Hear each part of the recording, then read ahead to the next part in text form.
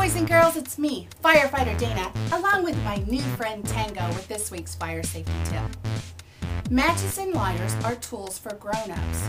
Children should never ever touch matches or lighters. If you ever do find matches or lighters, be sure to tell a grown-up.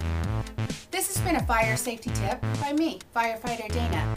To learn more fire safety tips, visit my website at www.firefighterdayna.com. And remember, practice fire safety every day.